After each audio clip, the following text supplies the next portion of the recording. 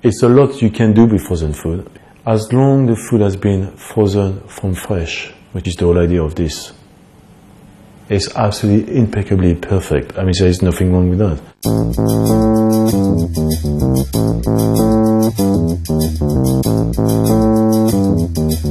When you think what is the frozen market representing in percentage is enormous. And when you think it's a lot of varieties, it's quite versatile, but there is no a real brand who has that level of understanding about cooking.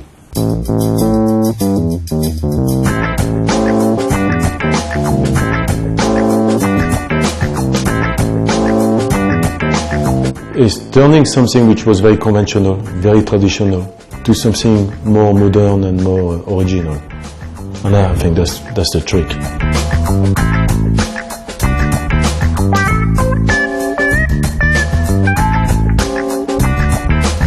How was the food? You obviously didn't like it. It was lovely. Absolutely delicious.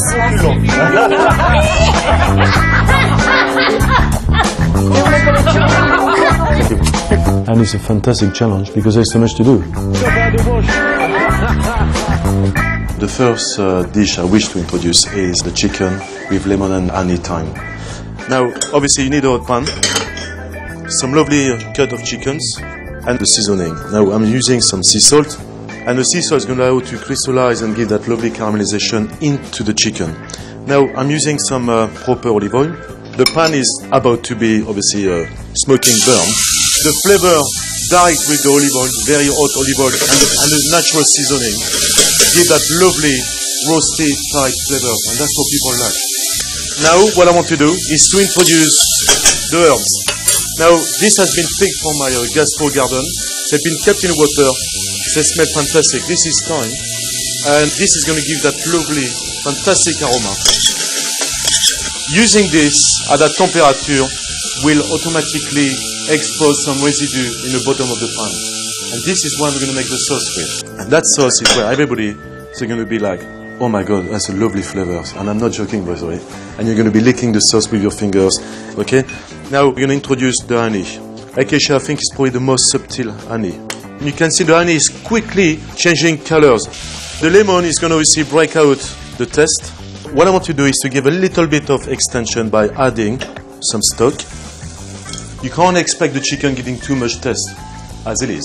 Therefore, you've got to find a combination by using the chicken and some other ingredients, which is going to be the foundation of the dish. Now you can see the chicken stock, the honey and the lemon has now come to some kind of a thickness. Now we've got to taste, we've got to smell. Now the texture, it's very important that texture is going to be right.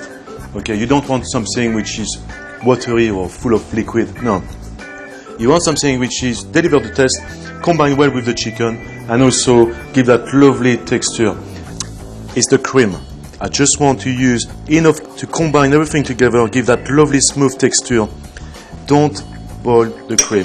Because there is so much quality in the cream, I don't want to boil it or sterilize. It'll be stupid. And what I want to do is now, not putting the sauce on the chicken, is to introduce the chicken into the sauce. It's very important because, you know, introduction in life is very important. Why is it not the same? Because you can see clearly, in the bottom of my plate, I've got some juice. Juice which has been extracted from the chicken. This is not going to go to the sauce. That is not going to the sauce. This is going to go separately somewhere else. Now, we're only dealing with this. And the sauce is coating correctly and is looking absolutely perfect. Now, we're going to move on the foundation of the dish, which is the mash. I've got to say that I'm quite fortunate because my mother made the best mash ever on the planet. First, you boil your potatoes as normal, with the skin or without, it doesn't matter. What is important is when you've boiled it for a good 15 minutes, just leave them in the water, about 20 minutes in the hot water. Then take them off and put them straight into the oven. And what's happened in oven is you are completely drying all the liquid, and this is the best way of making a mash.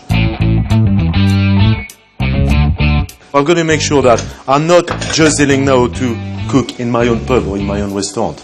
I'm thinking about somebody who's going to enjoy that maybe in a few months' time. Okay? And it should be impeccable the same way as I'm cooking now. Now, what I want is to use a crusher. I think a great mash is also about having that little chunkiness. You don't want to put that in a food processor because you don't want something too like, soft and too perfect. I'm going to introduce a little bit of stock, a little bit of cream, or just a knob of unsalted butter. Now you can see the butter is mixing very well with the mash. What I want to do is to make sure that the mash remains a little bit dry.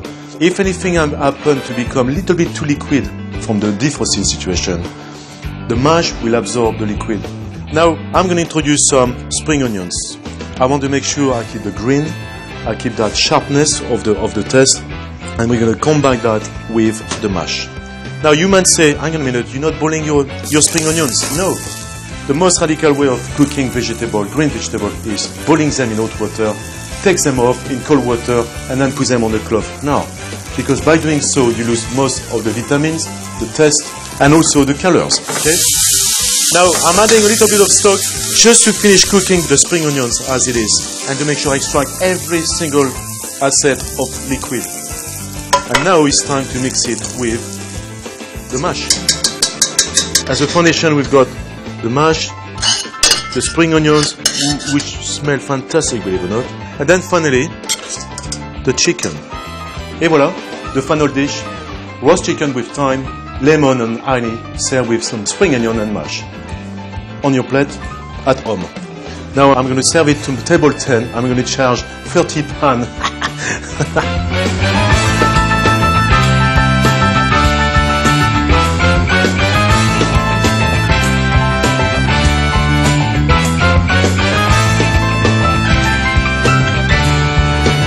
My fridge, I've got a massive fridge. I should not say that, but I have so much food.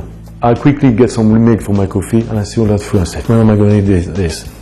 And it makes me sad because I hope I'm going to come back for lunch before I fly there, or I'm going to take some food, and I know this is going to be wasted. I never waste nothing from my freezer. And I eat ice coolly as good.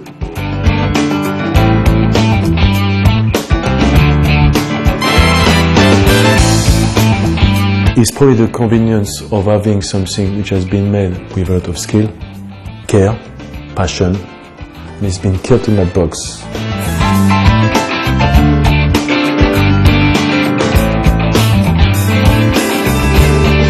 It's like a magical box, basically, where the thing is coming out exactly the way it was in.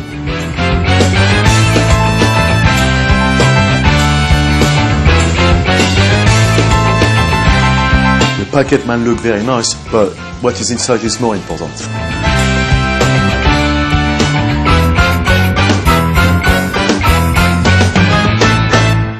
Now we're talking desserts. Pancakes. The best pancake in the world. First, before we start, I'm going to show you how to make a proper pancake. It's very simple. You need 1 egg, just like this. Then, when you mix it, you add your flour. The flour is going to be like a foundation. And by mixing the flour carefully with the liquid of the egg, you end up with some kind of a paste. Most people add the milk from the beginning, which is a complete mistake. The milk should be always introduced as the final part. I end up with something which is liquid, no lumps, done. I'm going to add a little bit of sugar because we're making some fabulous pancakes, okay? You can always add a little bit of sugar, a tiny little piece of salt, and then finally the milk. And that's where the milk should never be first, because if you want to save your time and get the proper mixture, now you can look now. I get exactly what I want in a very much short of time. Now, if you have this, you got the consistencies and the right thickness to make the perfect pancake. Usually, you tend to put a little bit of butter like this, then you put your mixture, then you cook on both sides, and then you put another piece of butter for the next pancake, and so on. If you have to make 100 different pancakes, you have to put different knobs of butter, which I think is very unfair. If I give you a tip, add the butter into the mix, like this, and that's it. I don't have to put butter every time, which is very important. Now I've got this special pan for pancakes. Just put it back on the heat, and it's very important that the pan's going to be very, very hot. There we are. From the middle, and just